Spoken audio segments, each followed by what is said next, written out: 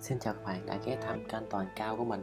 Như các bạn cũng đã thấy trên bàn làm việc của mình là chiếc tai nghe Samsung không dây mang tên là Gear Icon X. Apple cũng vừa ra mắt tai nghe không dây earbuds. Chắc có lẽ là để cạnh tranh với em Gear Icon này, mặc dù sản phẩm chưa bán tại thị trường Việt Nam. Ok, chúng ta sẽ bắt đầu với chiếc hộp đựng hai cái tai nghe này.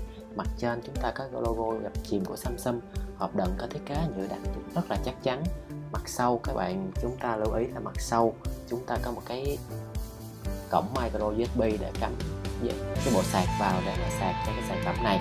Thì chiếc hộp này có chức năng sạc dự phòng luôn.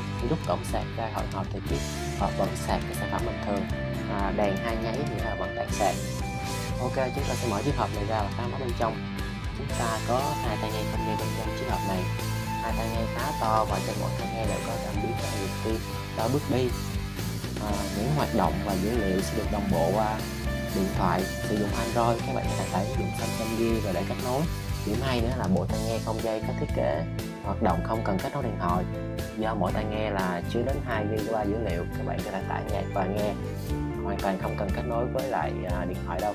Bản thân mình đánh giá không cao cái sản phẩm này vì cái tính tiện dụng bất tiện dụng của nó các bạn. Thời lượng thì pin thì quá ngắn, dễ rơi và sạc khá lâu là những điểm mình không thích về chiếc Gear Icon này. Còn giá nữa, giá thì là 199 đô thì nó quá là chua chát đi.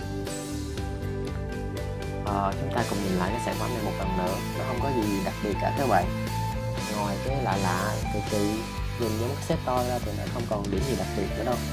Mình đã xài và sử dụng cũng được 2 ngày rồi mà thời lượng pin thấp quá nên mình cũng không thích.